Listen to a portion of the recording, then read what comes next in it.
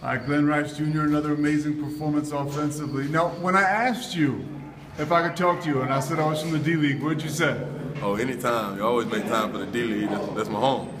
Now, what part of your game do you really think developed in the D-League? The three-point shot. I mean, I felt that was an extra year for me because I didn't have to go straight from college to the NBA. The D-League, I got to test that line because it's a lot further than the college one. And transition is a little easier now. Now, you seem like you're starting to play physical. Tonight, you're playing against guys in the NBA, and you seem to absorb contact. Is that some part of your game that came together in the D-League, too? I mean, it's just something that we worked on, and the Wizards really are on me about that all the time, making sure I just go in there and play physical and don't try to draw fouls, but just go through them. Have you realized you're probably one of the best scorers in Summer League right now? No, I mean, I just take it in stride. I just want to win games.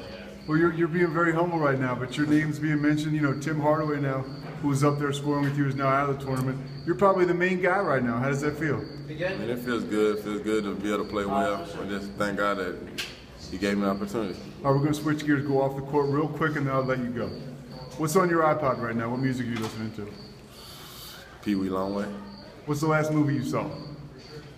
Transformers. All right, finish this sentence for me. I can't live without... My family. That's a good answer.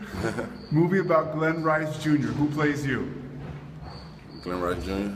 Nah, Will Smith. I like him. All right, last question. You just finished a hard day's work. What's the post-game meal? Zaxby's. Enjoy it, man.